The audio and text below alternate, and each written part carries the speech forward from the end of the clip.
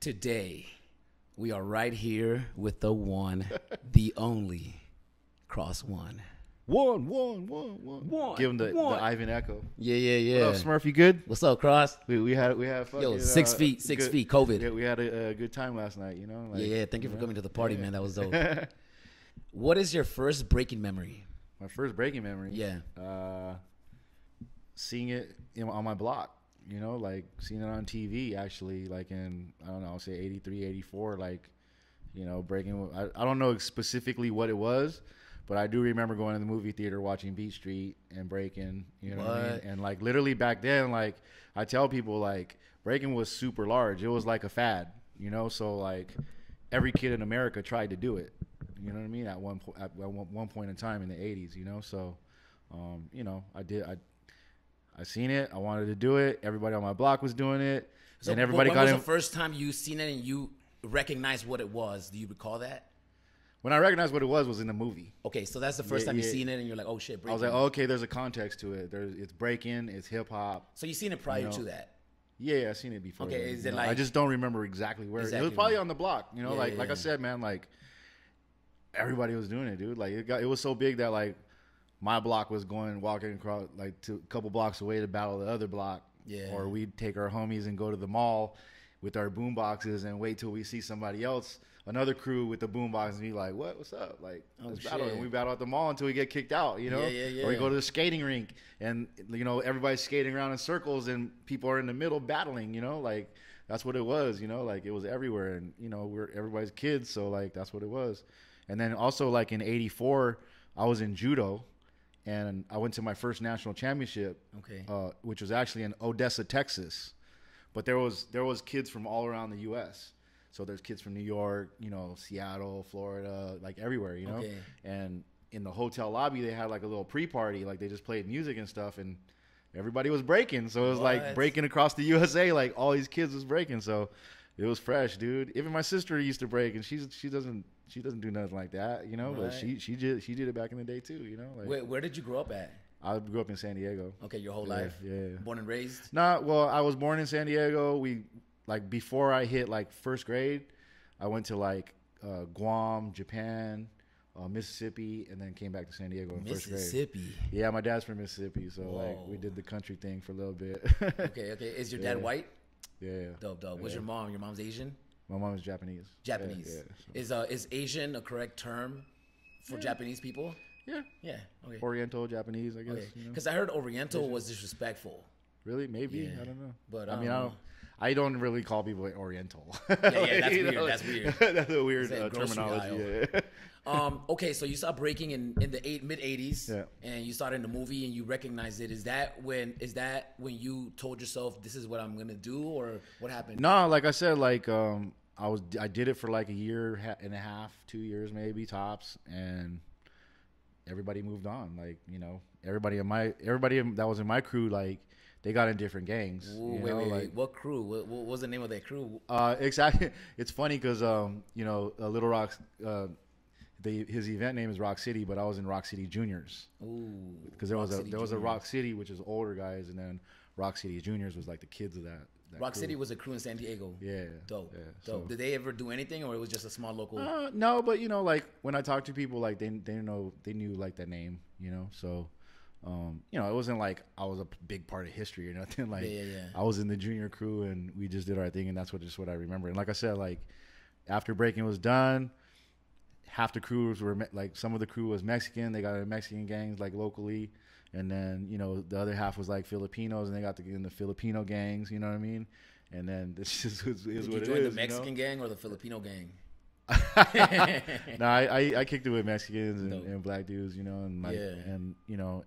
But, you know, like I want to say I had a strict upbringing, but you know, I had both of my parents. You know, I wasn't in a dysfunctional family, so like, and even like my OG, my homie Vinny, he was in one of the gangs, and I still kicked it with him, and I was about to try to get jumped in, and he was just like, "Yo, Chris, you don't need to do that. Like, you have a perfectly fine family.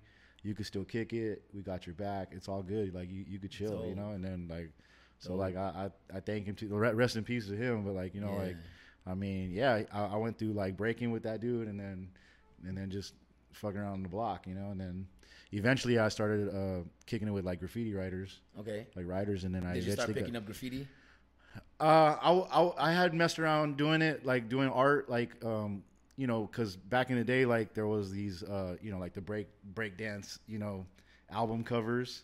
So I was seeing all the block letters and all that stuff. So I started messing around doing that, doing the Playboy Bunny characters, you know, and then okay, just doodling, you know what I mean? And then like I said, I hung out with them, but like I was my dad was like strict, so like I would just roll and they would go bombing. And it took me like maybe like 2 or 3 years before I finally just was like, screw this, I'm going to do this, you know? And I finally tagged on the wall, and then I you know. How old were you? I'd say like 9th grade, 8th grade. Okay. Yeah. Okay, so you saw the movie, some years went by, you started hanging out with the locals, you started getting into the graffiti. What was your graffiti name? Cros One. Cros One, from the beginning. Yeah. Why Cross?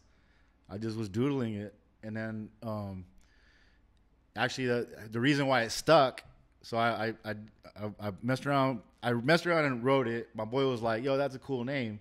So he started writing it for like a month, and he was one of those dudes that's always changed his name. So I was like, man, I should have kept that name. That shit is cool, you know? And then he stopped writing it, so I picked it back up. And then a couple years later, Crisscross came out. Okay, dope. So my name is Chris. My real name is Chris. So everybody calls me Crisscross. And then eventually, like, everybody just started calling me Cross. Even my parents started calling me Cross. You know what I mean? So, like, yeah. That's just what it was, you know? Dope. Yeah. So you got into the graffiti. You started writing a little bit. When did breaking come back into the scene for you? 93. In 93. I know the exact date. It was like New Year's Eve, 92, 93. I went to this thing called K-Rave at Knott's Berry Farm. Okay. And they had like a rave side, and then they had a hip-hop side with like DOS Effects and Black Sheep. And like... How old were you? I was a senior in high school. Okay. Yeah, so... But I, you know, like I still was doing windmills. I still knew how to do windmills and a couple like, you know, footwork stuff. And I knew how to break a little bit still because I was doing sports like judo and wrestling. So we'd have soft mats. Yeah. So I would always, after practice, I would be like, look what I could do, you know, like, and I would just show off, you know. How did you get windmills? Did somebody teach you? I just knew them from when I was a kid. Okay. So like, I just kept them, you know. You know, when you have a cool little skill, like you want to show it off, and that's, yeah. I just kept it, you know. And then breaking came back, and I was like, what? I just jumped in the circle, started doing windmills, footwork, and then some of my friends used to break with me back then that were there with me, and they were just like, yo, this is cool, like, let's start practicing. I was like, yeah, let's do it. At that rave, right? Yeah. Okay. Yeah. But we were like on the rave side. Okay. And then like, it's funny because I had another interview where we were talking about that, and like, yeah, and then eventually like I went to a rave where it was like hip hop versus rave dancers. So like I was in like a party crew, so it was kind of like ravers, you know. And then we went against the hip hop b-boys, and we got smoked, you know. Whoa. It was crazy because it was crews that didn't even like each other, but they got together to battle the shit. Do you recall the name of the crew? It was like Electric Shockers, Delivery Boys, like some of the better crews in San Diego. And then I ended up linking up with some of the Delivery Boys, and that was eventually my next crew, you know. So that's crazy because my beginning was also going to raves and being in party crews, and that's a lot of the West Coast cats. That was just the 90s. That was just our upbringing, right? That's what it was, because that was the fun shit, you know. And so you guys got smoked by the other b-boy squad. Yeah. Did you guys go home and did you guys stick together with the group of guys that you were with? Did you guys create a crew after that? What happened? So I was in a crew called OSA. Okay. One Step Ahead. So we were a tagging crew / party crew. So me and my homie Puck, we were the best b-boys in the crew. Like he had mad 90s. Like we learned head spins together. Like he was my partner. So after that battle, I met the guys from Delivery Boys, my homie Donnie. And I was just like, yo, where you guys practice at? And he told me where he practices. And I met up with them. And me and Puck eventually got down with, you know, Delivery Boys. And then, you know, from Delivery Boys, we got mad good. We ended up kind of smoking a lot of the crews in San Diego. And then we ended up going to Radiotron and entering Radiotron and, you know, going to all those events, you know. And it was cool. It was cool, fun times, you know. Okay, well, you're moving too fast for me. I'm going to slow it down. So you're one step ahead, OSA. Yeah. You guys get together. You get into Delivery Boys, or you guys create Delivery Boys? We got into Delivery Boys. It was already a crew. Yeah. Okay, cool. It was already established. Older heads? No, they were Same age? they were probably a little bit younger than me, maybe a little like almost my age, but I was probably a little bit older than them. Yeah, And they were all like the- 16, 17. I was 18. You know, like Okay. those are the kind of years we're talking. You know. And was it the whole OSA crew that got into Delivery Boys, or did you No, separate it was yourself? just it was well. There was only like I said, the two best b-boys was me and Puck. Okay. And we got in Delivery Dope, Boys. dope. Yeah. What was your first battle that you said to yourself, like, yo, this is it? Besides the one you guys got smoked in. I mean, it wasn't really a battle. Like the first time I went to B-Boy Summit, Okay. was like, all right, this is fucking huge. Was that your first big event, or? Nah, we were going to so back in the day before the B-Boy Summit, there was big. I wouldn't even say there were battles. There were like dance contests. So it'd be like party crews. It'd be like girl booty dancers.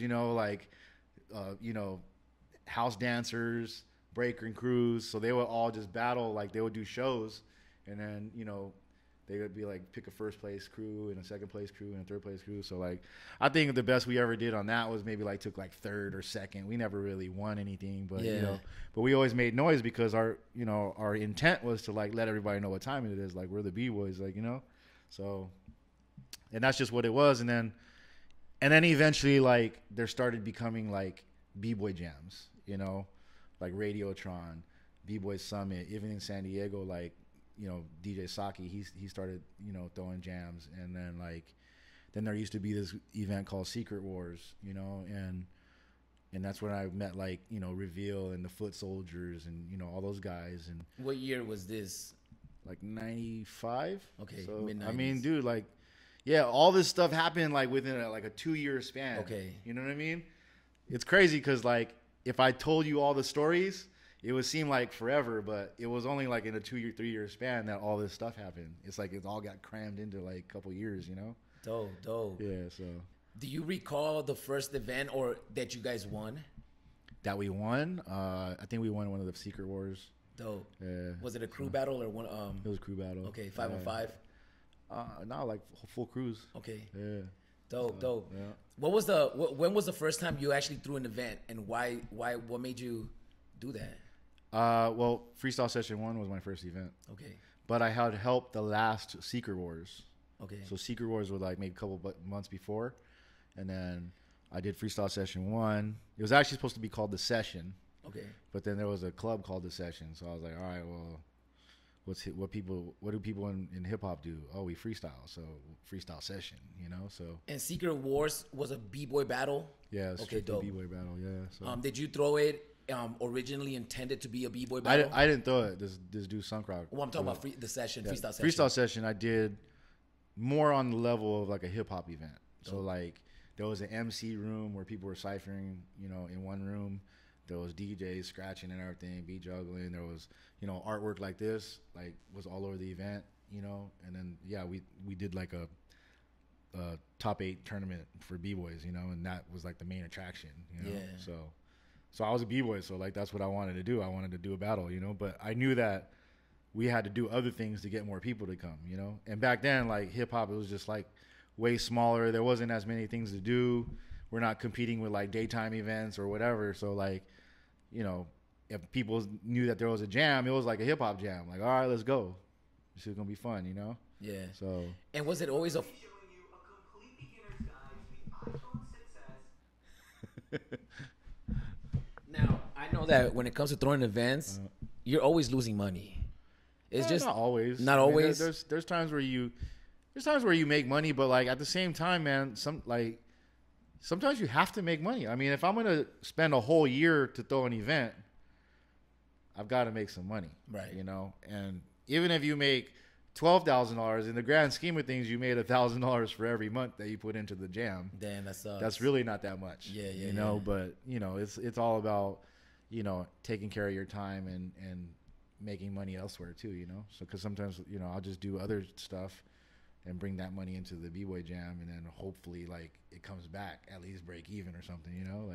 How many freestyle sessions have you thrown so far? A lot. Well, the main ones is I would say 20 something, but since 2004, we've been doing qualifiers everywhere. So you gotta figure 6 to 10 each year. Like, you know, like it's been 24 years. So it gets up there. I'll venture to say probably like 200 and something. Shit. Yeah. Do you still enjoy it? Yeah, I enjoy it. What is it about it that brings enjoyment? Seeing other people enjoy themselves, I mean, I was even talking to my friend about it online today. I was like, man, there's good and bad things about the scene, but the good far outweigh the bad, and like, that's why I said, I was like, yo, I went to the thing yesterday, your thing, and it was fun, and I seen the right people, because that's what I came to see certain people, and knowing that if I'm there, then they'll remember. Oh shit, Freestyle says next month, and I'm like the human flyer, right? So I don't really have flyers with me, so like I'm the human flyer, like yo, Freestyle says next month. Yeah, of course, like so.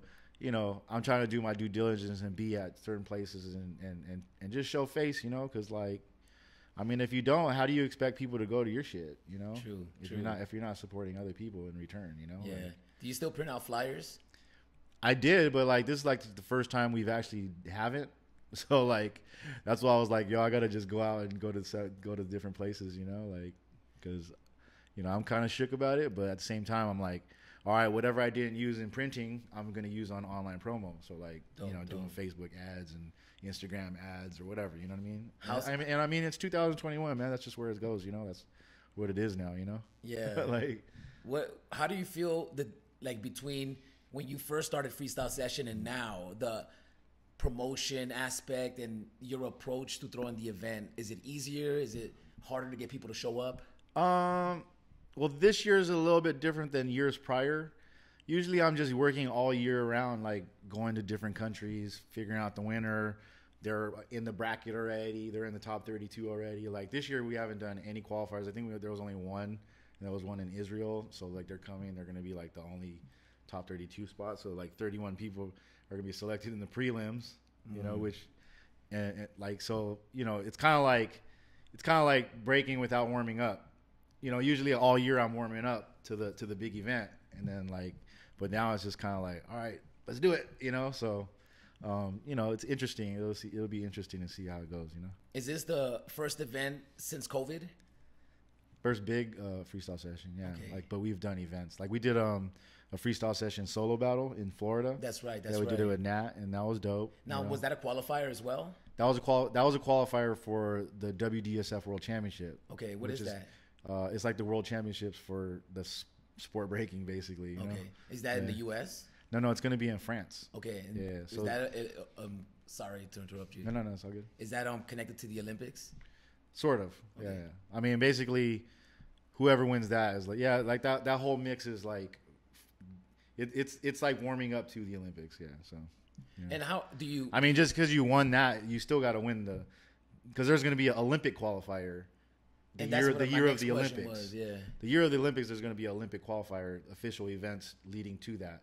So anything happened prior really has nothing to do with anything. I mean, other than getting your name out there to hopefully get funding or getting support from, whatever association is going to be running the Olympics, So, which now is like kind of like unfolding now, right? Is like Break for Gold USA. Right. So, and they're helping USA Dance, who's actually the group of people that are in charge of curating the Olympic experience for the USA B-boys, So, yeah. Are they gonna? Obviously, they're gonna. Do you know who's gonna be involved in throwing the qualifier for the Olympics? No, but I'm almost feeling like we'll probably end up helping out a lot, Yeah. So, it would only make sense. I guess I don't know too much. I'm supposed to have a conference call with a bunch of guys, so I think it's gonna be Break for Gold, which are gonna be doing it on behalf of, USA Dance, because there was USA Breaking and USA Dance. It's like mad confusing. I know everybody's like confused with stuff, but USA Breaking is like the arm of WDSF worldwide, who's the people that are in charge of the Olympics. Yeah. So it gets confusing, man, and like honestly, I kind of separate myself from it all, but I know at the end of the day, I know that it's a good thing for the scene. So we try to be encouraging and help as much as possible, because we've been the scene. Like, I feel like Freestyle Session, UDEF, Pro Breaking Tour, we've been the scene for however many years we've been around, you know what I mean? So even before UDEF and Pro Breaking Tour, Freestyle Session's been a big part of the scene. So, you know, why wouldn't we help, you know? So that's just the way I see it. What was your favorite freestyle session? My favorite? I have a few favorites. Like, you know, 3, 5, 8, 10, and then 20. And those are the crew battles, right? Yeah, they're all crew battles. Okay. Yeah. Do you enjoy doing crew battles? Hell yeah. Yeah. Well, I enjoy being there, but taking care of big full crews is hard, you know? Like, you can't just, like, you know, with the crew of 3, you could put them in one hotel room. Like a crew of 10, you got to get mad hotel rooms. It starts getting expensive, you know what I mean? So, you know, and that's why we kind of like broke off and did 3-on-3s and stuff, because it was just easier for our partners around the world to be able to get 3 B-boys or 3 B-girls or, you know, a crew over to the U.S. and put them up in a hotel and get the flights. Whereas if you do a crew, like, you got to get mad sponsors, you know? And hopefully, you know, with the Olympics coming in and stuff, like, more sponsors get involved, and we could get these budgets where we can do cool stuff like that. You know, I'd like to do a freestyle session and just, you know, like, pay for the flights for, like, the top crews in the world and make sure that they're all here, you know? Ooh.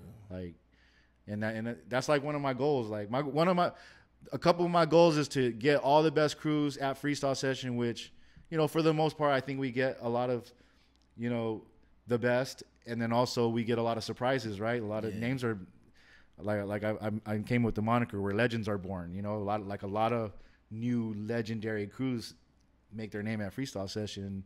But one of my goals is to eventually do the event for free, which we could do with sponsors, and then also make sure that all the best crews are there. You know what I mean? So yeah. What was the worst freestyle session experience? The worst? Yeah. There was 2.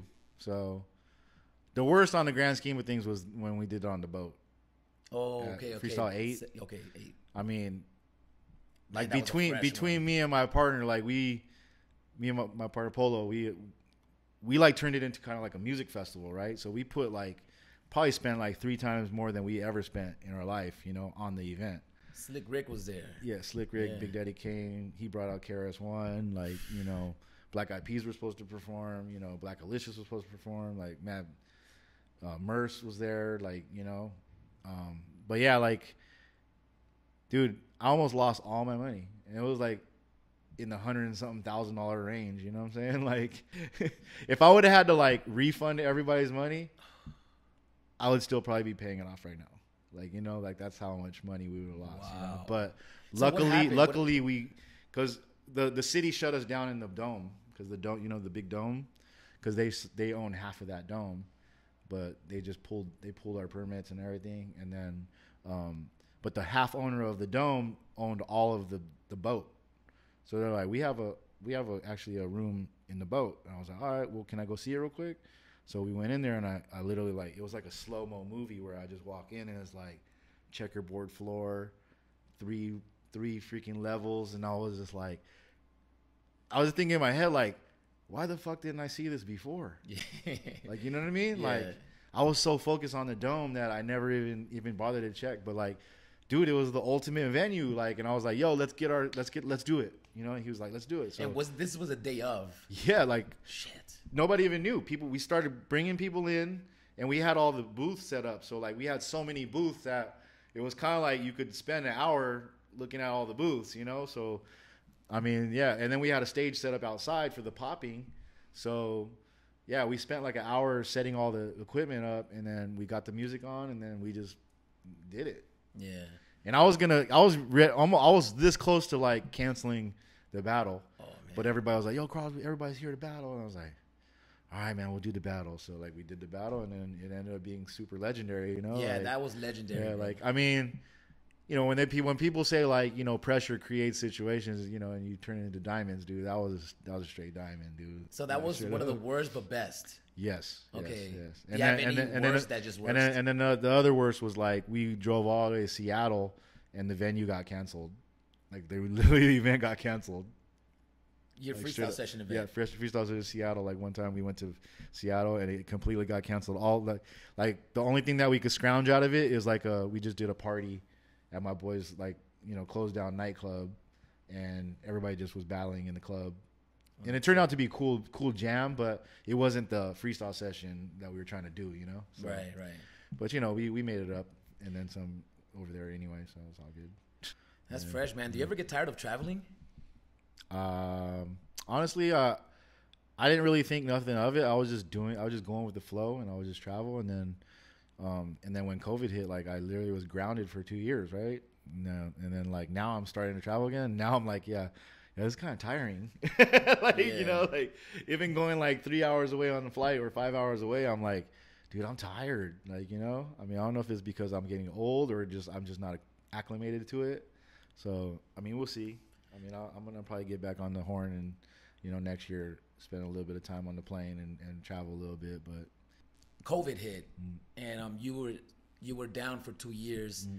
How was that compared to the past 15, 20 years of you've been traveling consistently? How has it? It was a different experience, just staying home and actually like curating my schedule, and doing certain things. But I kind of like locked down like local business, like all my little side hustles that I would do. I was doing like delivery and renting cars out, and I like just kind of zoned in on that, and it's been doing good for me. So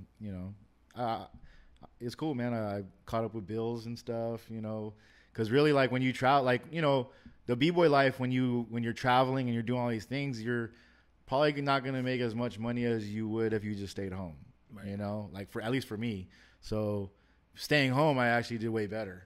And I realized like, man, like, yeah, I was kind of like in this rat race of doing events and, doing all these different things and just kind of doing too much, So like, I think there's a happy medium now. Like, it's and we're starting to get going again. So I have it in the back of my mind. Okay, I got to slow down a little bit. I don't have to go to every event. I don't have to be everywhere at once, So just kind of pick and choose where I need to be, So. Did you find out anything new about yourself during the COVID shutdown? No, but I think my dad, rest in peace, like he passed away like a couple months ago. Sorry. Yeah, he thank you. I kind of showed him my work ethic, but because like, when he sees me at home or whatever, I'm just kind of in bed. I kind of work from my bed, I'm just like, and he just see me on my computer all the time, which is work. But he doesn't view it as work because I'm in bed. You know what I mean? So like he's always like, get out of bed, get up, you gotta get out and do something. Like so when I stayed home, and I started doing like deliveries and working on the road and waking up in the morning and coming back later, he seen my work ethic in person, like in actual work, in actual, physical work, physical labor. So I think I got more of his respect in that sense because he was bugging out. Like he was like, damn, I mean, I guess my son really does know how to work, because all the hip hop stuff, like he doesn't comprehend to like business and like, events and hip hop. Like he was like, yeah, when are you going to get a real job? And then like when he's seen that I can actually really work, like then he like falls back, and then he sees all this stuff about the Olympics and like my involvement in like the Youth Olympics and just where I stand in the mix of what I'm doing.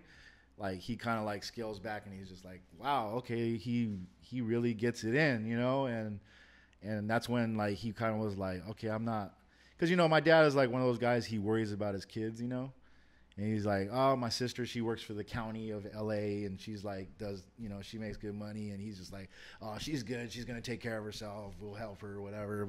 But Chris, man, I don't know, man, he got a little bit of debt, and he, I don't know if he could work, and I don't know, but he's seen my work ethic, he's seeing, my debt's coming down because I'm just paying things off, and you know what I mean, like he got I got his respect, That's dope. And finally I think he rested easy knowing that his son's, is a doer, not just somebody that just like sits down and just does nothing, like, which I probably was a lot of that when I was younger, so his vision of me, it's weird because I see videos of him now, like in his last days, where he he's like this frail old man that barely could walk. But I didn't see that when I was with him in those days.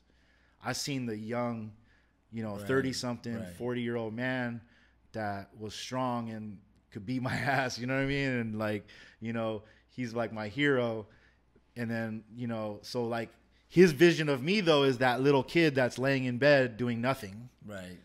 So I may be in bed and on my computer doing a lot of things that he can't comprehend to, but all he's seeing is that the little kid that's doing nothing. So if I'm in my room, like, so that's kind of like the thinking that I was thinking, like when I seen it and just being in the mix of it. So like, that's what I'm saying. Like, yeah. What was the relationship with him when you were a youngster? When you first, like in your teens, high school, was he supportive of you going breaking and stuff like that? Well, or? my dad was in the military, so like, he'd be gone 3 months at a time. Okay. So I was really more close to my mom, and then my dad was around, so was your mom he was supportive? Oh no, my mom would take me to judo practice, wrestling practice. Like my mom was like, she's all about it, And then my dad would just be like, he'll pop up here and there. Like we were all tight, Like of course we were a tight knit family. But, like I said, he was in the military, so he was always working, And it's crazy because my sister's the same way. So, like, she's always nonstop working, And so. Your sister's older than you? No, she's younger than me, but she acts older than me. Okay. And how many years younger is she? She's only like 3 years younger. Okay, so you guys are basically the same age. Yeah. Did you guys grow up together and going to the same schools and stuff like that? Pretty much, yeah. Okay, dope. Yeah. So what is your sister into? What kind of stuff does she do? Is she a hip hopper at all? Man, nah, she's not a hip hopper. Man, she's just into her work, bro. Work and traveling sometimes, Like Dope. she's in Hawaii right now. She likes to go to Japan, Like she likes traveling. Her husband travels a lot, so she'll go wherever he's going sometimes, But she's all about work, dude. Yeah. Has your dad and your mom actually been to freestyle sessions from the beginning? When did they start showing up? Or? Nah, my mom started coming like, I want to say like, well, during the first couple of years of freestyle sessions, like 98 to about freestyle 8, my parents and my sister lived in Japan. So they all moved to Japan, and I stayed with the house. And that's why like everybody knows the house where I live in now still is like the B-boy house, like everybody used to live there, like the Rhythm Bugs, like a couple of Rock Force cats, like a lot of people came through our spot, people from France, Japan, Korea, like, you know what I mean? Like everybody came to the pad, and we had the garage, pimped out to break. So everybody would break there. And yeah, man, like they went to Japan, and I was kind of just doing everything. And then eventually I did freestyle session in Japan. So that was actually my first time my dad actually went to one of my jams was in Japan. Oh, shit. And yeah, he kind of bugged out. He was just like, "Oh, okay, this is crazy. Like, there's 1,000 people here. Like, you know what I mean? Like, and then when they finally moved back was around freestyle session 8. So that's when my mom and my sister started doing the door. So most people have seen my sister or my mom at the door, like, taking the money or grabbing the tickets or whatever. Like, because like me and my partner Polo, our thinking is like, as far as cash, it has to be family that's taking that cash. And like we don't want to like trust. We don't really trust anybody with cash. So yeah, so and so yeah, my family's been doing that ever since.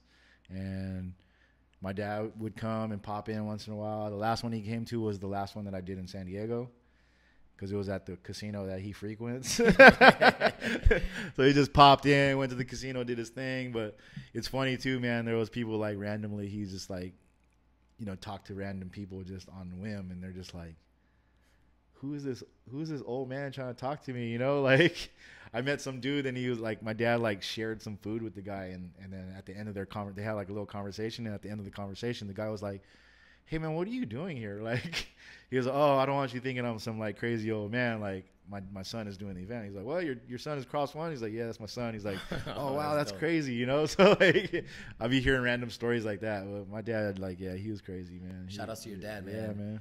What did he do for a living? Well, like I said, he was in the Navy, and then he eventually was an engineer. He was like a systems engineer, and he like worked on battleships and like the logistic, the battle weapons and stuff like that. Like I'm, it's far beyond my comprehension of what he was doing. Yeah, stuff. Like, but he was so high up there. He was like the guy sitting back and just like telling people what to do. You know what I mean? So, Yeah. How did the relationship between you and Polo start? I actually met Polo at a Farside show in LA, promoting Freestyle Session 2-year anniversary. So The second Freestyle Session? 5. No, Freestyle Session 5. Freestyle Session 5. Yeah, so I did the 5th one was the 2-year anniversary. I'm sorry. So who's that? Oh yeah. So sorry. So I met Polo promoting Freestyle Session 5, which is the 2-year anniversary at a club in LA, like the Key Club, promoting it outside of a Farside show. So I gave him a flyer, and he's like, grabs the flyer, he's like looking at it, he's like, "Who do you work for?" And I was like, pfft. So like I'll just kind of give it back to him, like, "Yo, I work for myself, fool." He's like, "What? You're Cros One?" I was like, "Yeah." He's like, "You know G-Wiz?" I was like, "Yeah, G-Wiz my boy." He's like, "Oh, what up, man?" Like, because we were supposed to meet each other. Like, I had always heard about him. He's like, "Yo, I'm Polo." I was like, "Oh, word," because he did this event called Cypher or Circles, which was like for like freestyle dancers, So as soon as we met each other, like it's like we had known each other forever already. He grabbed a stack of flyers from me. He's like, "Let me help you." So he grabbed the stack of flyers. He was giving them out, and then once we were done, he was like, "Let's go inside. I'm on the list." So he gets us in. We go to the top floor. We just grab a few drinks and chop it up. He's like, "Hey, what's up, man? You excited for the event?" And I'm like, "Yeah, man. Like, first time doing it in LA." He's like, "Yo, if you need anything in LA, here's my card. Like if you need anything, like don't hesitate to hit me up." So like literally like that was like 3 months before the event even happened. Whoa. So like a week before the event, I had lost my venue because I was working with like this other crew, and they just dropped the ball, like lost the venue. I don't know what happened, man, but and not their fault or anything, but whatever. One thing leads to another. I'm calling Polo. "What up, Cros? Like, you excited for the event?" Like, "Yeah, man, but I lost my venue, bro." He's like, "What? Come to LA tomorrow. I got you." So like, I went to LA the next day. We went to this venue. It was the Pasadena church. We dropped a deposit like right that day, and the rest is history, man. He helped me do the event. It was me and him, and then even the crew that was supposed to help, this Foundation Fun Collective, they helped too, and it was a successful event because we didn't tell anybody where the event was going to be. It was like back in the days you had to call on the day of to get the location of the event. Right. Nobody even knew all this stuff was going on, but it was, in my mind, I was like, "Yo, this shit is going haywire. Like, this is going to be crazy, So we, like I said, the event was successful, and at the end of the event, I just told Polo, I was like, "Yo, man, like, I really liked how everything went, and if you want to keep doing it with me, let's do it." And he was like, "Let's do it, man. Like, I'm with it." And if nobody knows, Polo is actually Black Eyed Peas manager at the time and still is. But yeah, I was on the journey with them too, like as far as them blowing up and becoming commercial superstars, worldwide superstars. So like Freestyle Session grew, Black Eyed Peas camp grew, and we grew as people, and we're still here 24 years later, what I'm saying? Man, so, congratulations, man. That's dope. Right. What do you think about, I know that people online are talking about events, especially going towards the Olympics, drug testing. Mm-hmm. What do you feel like B-boys are actually taking drug enhancements or anything like that at the moment? I mean, you'd be stupid to think that people aren't. I think people are. I don't think it's to the extent what people think, but at the same time, when people drug test, like, so drug testing is strictly for the sport aspect of breaking. Right. As far as the scene is concerned, nobody has the money to do it, and it's just not. It's not really like we don't need to do all that, Yeah. If it gets to the point where, you feel like people are really cheating like that, then it's like, we'll see. But can you give me an example? Because when I think of drug, like B-boys taking a drug, I like what kind of drug? The thing is, like, there's supplements. What is he? What's up with this dude right here? Sorry to cut you off, man. No, it's all good. Yeah, it's just the sport aspect of breaking that is doing all that, like, and like I said, like, honestly, like, there's a lot of things that are blacklisted from, like, as far as being considered a drug that you wouldn't think. Okay. There's certain medications, there's certain, like creatines and all that stuff. Like, there's some like supplements that people take that are on that list. Oh shit. So you might not think that you're taking anything crazy, but it may be on that list and you may fail that test. Oh shit. You know what I mean? So like you really have to like read on that test, and you know, like that's not really nothing I'm like worried about. Right. I don't do any supplements like that. I'll take my fish oil and my vitamin B or C or whatever, you know. But like, yeah, like it's no big deal to me. But you know, active b-boys, I know some do take supplements, so you have to kind of check, you know, the list. Okay. You know, it's not really about weed and right. you know, hard drugs or anything like that, or steroids, you know. But who knows? You know, maybe, you know, like if that's going to give you the edge, because, you know, I think as far as steroids is concerned, it's not really the fact that it makes you any better, but it makes you work out like crazy, you know, and then if you're working out that much more, of course, you're going to get more built, you're going to get more stamina, you're going to see the effects of it, you know? So, I mean, who knows though? We'll see, you know? Do you think that in breaking, having muscles is a pro or a con? I mean, if you have too much muscle, it could be a con, you know, but you definitely have to have strength. Right. You know what I mean? So, and there's no perfect anything, you know. I've seen super muscular b-boys do, you know, crazy stuff. I've seen people that have no muscles be strong as hell. Like, you know, probably the strongest b-boy in the world is probably Cujo, and he doesn't look like a bodybuilder, but that dude could lift some shit. You know, he could lift a car if he wanted to, you know what I'm saying? Right. But he's strong as hell, you know what I mean? So, like, yeah, how you look doesn't matter, you know, but you definitely want to have strength. You want, we're in an age now where it's like it's a sport, so you know your stamina matters. If you ain't got stamina, you know what, you're gonna get wasted. Right. You know, if you can't even, if you're spent after 1-2 rounds, dude, and you know the tournament you have to have like 20-30 rounds in your arsenal. Guess what?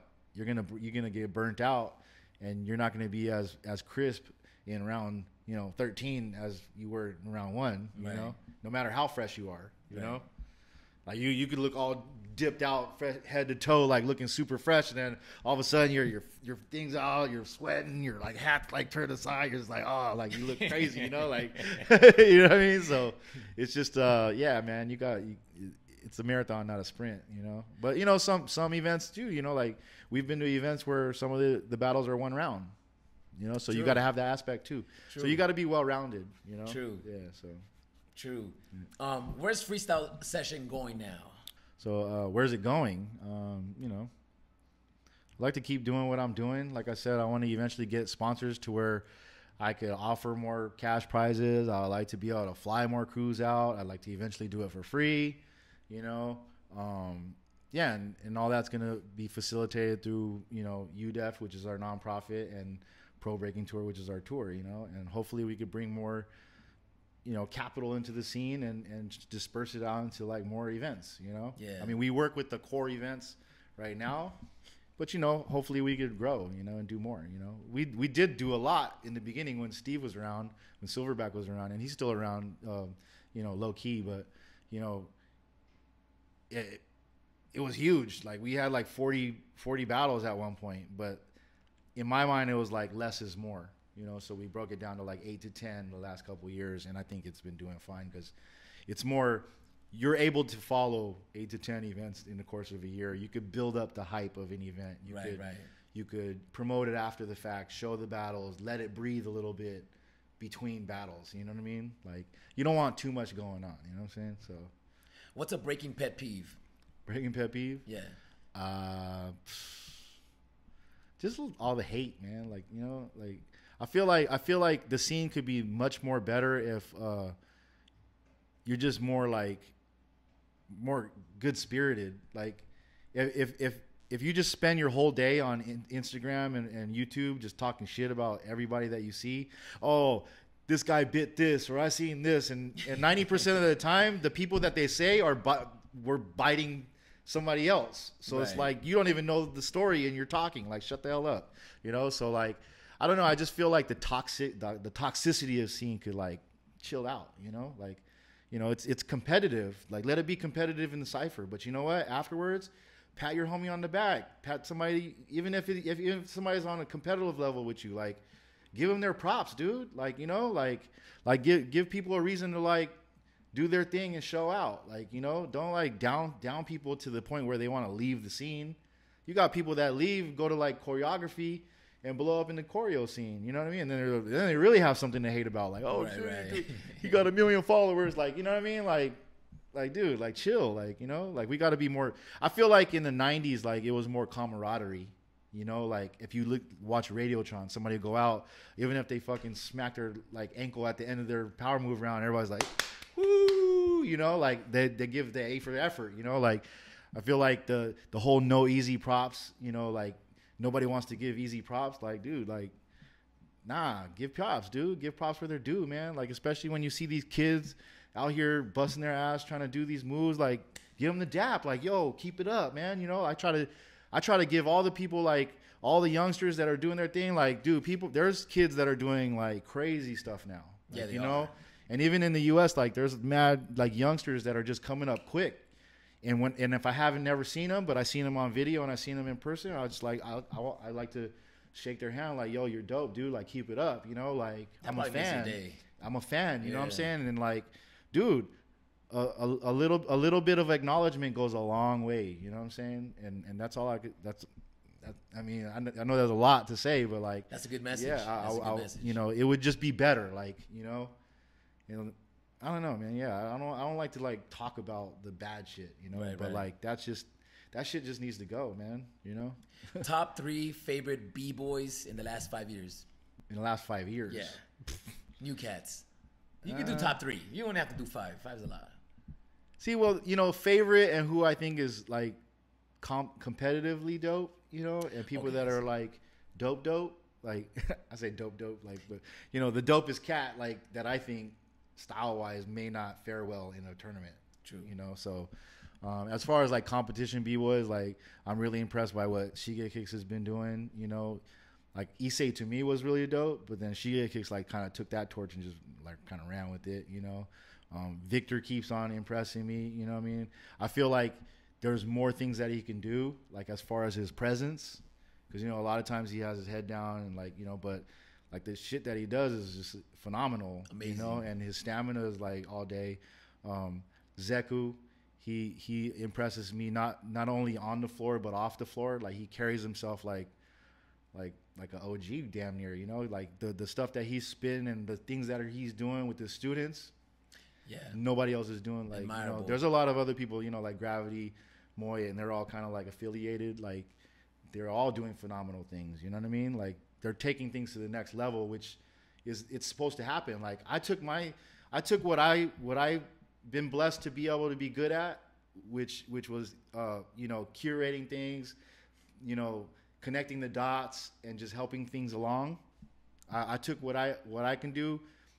I wouldn't say as high as I could take it, because I'm sure there's more that I could take it, but I've taken it pretty high, and I just feel like these guys, their bar that they started at is a little bit higher, and then now they're going to take it higher, you know, eventually. You know what I'm saying? So, and there's people like that all around the world. Like Katsu's doing his thing in Japan, you know what I mean? Like in Europe, in Russia, like those guys are doing a phenomenal job. You know, the IBE guys are doing crazy stuff. Like, you know, everybody's stepping up to the plate, you know what I'm saying? And I think when it eventually is in the Olympics, I think that I think it's going to blow people away. I think it's going to be the talk of the Olympics, you know? And I think when they see and they get introduced to our culture, there's not going to be no turning back, dude. They're going to be hooked. You know what I'm saying? Like, I just think I think in the whole Olympic sphere, like all the athletes are going to want to come watch the B-boys. That's fresh. Because they know how dope it is. Yeah, you know? yeah. And they don't even know. A lot of them have never seen a B-boy jam or a B-boy battle. So like they're going to be intrigued, and they're going to be like, you know what? Hopefully breaking's not during my finals. You know what I mean? Hopefully it's on a different day and I could go check it out, because I think it's going to be packed. Like that's kind of like what happened in the Youth Olympics. Like all the breaking was the biggest thing because it was new, nobody's seen it before, and everybody was just curious, like, oh, how's it going to be, you know? And that's probably how it's going to be in France, you know? So I'm excited, man. It's a really good time to be in the scene, you know? Very exciting, man. Very exciting. If you were to pick one country that's dominating in breaking, what country would that be? Dominating in breaking? I say there's probably two that are. And I don't know if they're necessarily dominating, but they probably will be in the next few years. Like Russia and Japan, Like their kids are next level, dude. Yeah, I'm really looking forward to like a jam that puts the best from Japan and best from Russia in a room and just let them go at it, and we'll like people's minds will be blown. You know what I'm saying? Man, like that's gonna be fresh. Yeah. So I mean, even the crews, the top crews in Japan, the top crews in Russia right now, like yeah, they're a lot on top. You know, Jinjo in Korea, they're like one of the better crews, and they're doing dope stuff in Korea. But I don't really see like a new young scene coming up in Korea.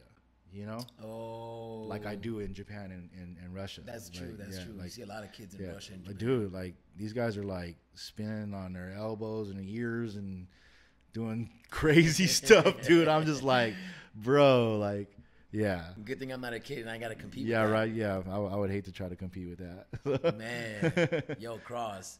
Man, thank you for coming, bro. Yeah, thanks for having me. I really appreciate you coming last night too. That was really dope. That was really Word dope. up, nah, Is there anything else you want to let everybody know? Just freestyle session November 13th and 14th. You can follow us online at FSS Worldwide. You can see a lot of the video stuff from the events on Stance, Stance Elements. And yeah, man, represent with Smurf over here.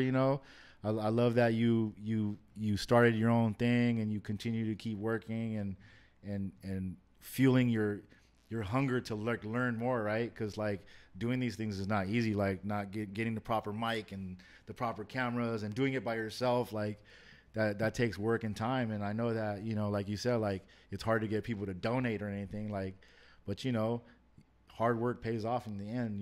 Like, and I feel like sooner or later somebody's gonna be like, yo, come do it here. We got a budget for you. And I feel like there's gonna be things like that. There's so many jobs out there that need to be filled, and I think I see a lot of people filling them to just feel their soul, right? Because you do it because you love it, right? Yeah. And you want to bring this side of the scene out, right? And I see more people doing that, like whether it be like medical stuff or camps and workshops and whatever. If there's a void to be filled, fill it, man. Like it doesn't always have to necessarily be make dollars and cents, but eventually it's gonna come around. You know what I'm saying? So yeah, thank you for doing what you do, brother. Thank you for being here, man.